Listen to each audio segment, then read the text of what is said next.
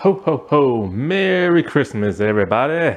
This is the Sliders Review, and I'm here today to talk to you in the month of December, since it is Christmas time and the holiday time, about Teenage Mutant Ninja Turtles, the 2003 series, Season 3, the episode, The Christmas Aliens. So, I've never really touched down on the 2003 Ninja Turtles series. I briefly mentioned them a little bit, but never in like detail. One day I will. I love the 2003 Ninja Turtles series, like to death. It came out when I was in college. And in fact, I love it so much. I think I like it even more than the 80s cartoon, because of how more serious it was, and because of one main thing: source material. It took reference hugely from the source material, from the comic books and stuff. And in fact, this episode is based directly from the comic book. And this is why I love so much. They took so much of the great, because back then they only had like 4 issues. So for the first 4 seasons, they had a lot of stuff dealing with the comic book stuff, until they went to like the 5th season, which was kind of like the lost season. I didn't like that season that much. I didn't like all that sorcery, fantasy stuff. Then the series got ruined with the next season, which was Fast Forward, because, well, the animation remained somewhat the same. It was more streamlined, less detailing. What happened? It was a lot more sillier. They put it in the future, and one reason why is because, like, when you watch the first 4 seasons and even a little bit of the lost season, you realize something. Just like the comic book, this series is dark. I bet a bunch of parents are like, "Oh no, my kids ain't watching this." And so they had to like goof it up a little bit. Plus they had to try to sell more toys, so with all the silly like outfits they had in the future. Then after that season, pretty much like people wasn't feeling that, they brought them back to the sewer season. And that season was weird, man. That season was like they changed the designs of like everybody to fit more looking like the 80s series. Suddenly the turtles were shorter like in the 80s series. They had pupils. The animation was very streamlined. April and Casey faces appearance changed. Everybody changed. It was a weird season. It was kind of like Ninja Turtles meets The Matrix meets Tron. I think Tron was like the second movie was coming out around that time. So, and they just like said, "Hey, let's do this and sell toys." And it was just a weird season. Then they came out with the 2003 slash like 80s movie, and that was pretty cool. The animation was a combination of Fast Forward and Back to the Sewer. And so like, and of course, the 80s style and stuff like that. But I really love this like series. I remember I was in my college dorm. I woke up one Saturday morning. I turned on the TV to like the Fox station, and I'm just like, "Wait, is this Ninja Turtles? Have they been redesigned? Are these new voices?" I'm like, "Oh my god, this is awesome!" Because I had gotten to like the second episode. I didn't even know the first episode had aired, and I became like an instant fan of like the art design was beautiful, the color palette, like you name it. So just like with the comic, this is a pretty straightforward episode where it deals with the turtles. They're in the lair, and this is an adaptation, so they didn't adapt everything. They added what's been going on in the continuity of the show. So like the turtles, they're like, getting the lair ready for like Christmas. April and Casey are there. And so like in the show, like, the turtle friends, they show up. So you had the Daimyo, Let's see who else. You have Usagi. I think his name is Yamato. No, something Usagi, the bunny rabbit dude. That dude with the on the samurai sword. So then you also have Hamato Yoshi. He shows up in the spirit form. You had the rhinoceros dude with the cut off horn from the comic and stuff. Let's see who else. Oh, you have the homeless people who live in the trash dump place, the professor dude.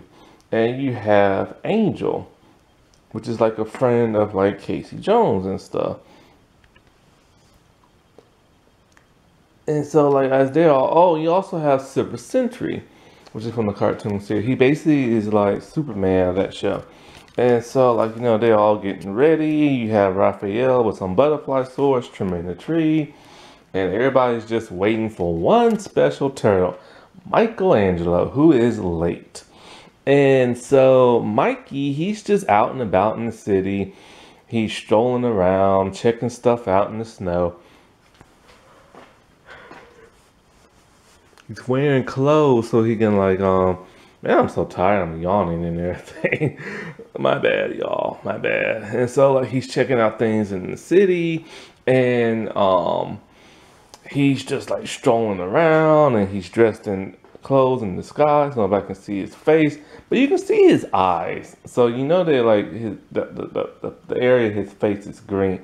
I don't know how people don't see that. I gotta say, when the turtles aren't wearing their like mask, their faces look weird. I've never liked that. It's just strange. And so he sees some kids and they have like a sled and he plays on that and he impresses them and stuff. And you know, Michelangelo, he's like the goofy one of the family. He's the youngest. He's the more carefree person. He's the one who likes to have a good time. And he's not very bright. Now, one thing that's interesting is that he says cowabunga in this episode. Now, the 80s cartoon Michelangelo and the live action Ninja Turtle movies from the 80s and 90s, that Michelangelo is very much known for saying cowabunga. But in the 2003 series, he is not whatsoever. I think this is like probably like his second time ever saying it. And I remember when he said it the first time in the first season, Raphael got pissed at him. And then what's interesting is that when they did that movie with the hybrid of the 2003 and the 80s Turtles, that Michelangelo says cowabunga, and Michelangelo thinks he's weird for saying that. I'm just thinking to myself, well, the writers must have forgotten that y'all made him say that at least twice in the series. So yeah, he says his famous cowabunga line and everything.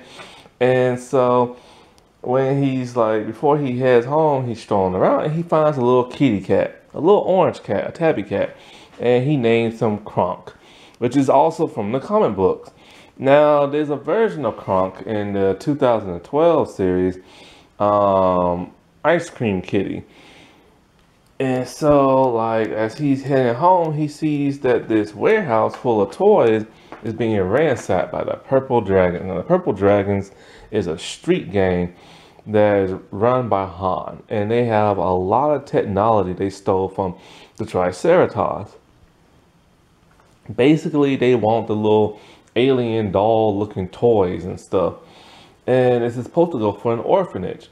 So being Michelangelo, you know, he tusses them around and he steals the truck, and basically it's just a high chase pursuit of Michelangelo and the Purple Dragons behind. He's able to like elude them and everything, and then so he sees the cops and the cops are chasing him. He's able to get away from them. So like when he gets back to the lair, they all like, where you been? Because they were hungry, they were getting ready to eat.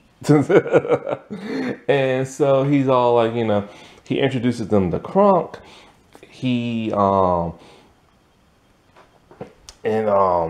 So like he tells them that he needs their help and everything. He still has the toys and he has to get them to the orphanage. So with everybody in the lair, they dress up as elves, and Master Splinter dresses up as Santa. And then they go to the orphanage and they pass like the toys out, which is such a sweet, kind thing to do. And you know, because they're considered freaks of nature, but nobody knows who they are and stuff. And then Michelangelo says happy holidays and like the end credits, which you know back then people said happy holiday because they didn't want to sound offensive and stuff, instead of saying like Merry Christmas because everybody have a different religion. And you know, it's a pretty pleasant episode. It's a pretty straightforward episode. There's not like a lot that goes on in this episode other than like April bribes the Silver Century dude to like let her beat him in arm wrestling so she can give him some cookies and stuff. And then, you know, Leonardo and Usagi, they exchange swords for Christmas. It's touching to see Splinter see Master Yoshi in like spirit form and stuff. And it's nice to see Raphael not being mean like he normally is, and because he loves the holidays and stuff. And so it was just like a nice, cute little Christmas episode. That's how a lot of these animation superhero shows are for Christmas. They're normally like really sweet and stuff.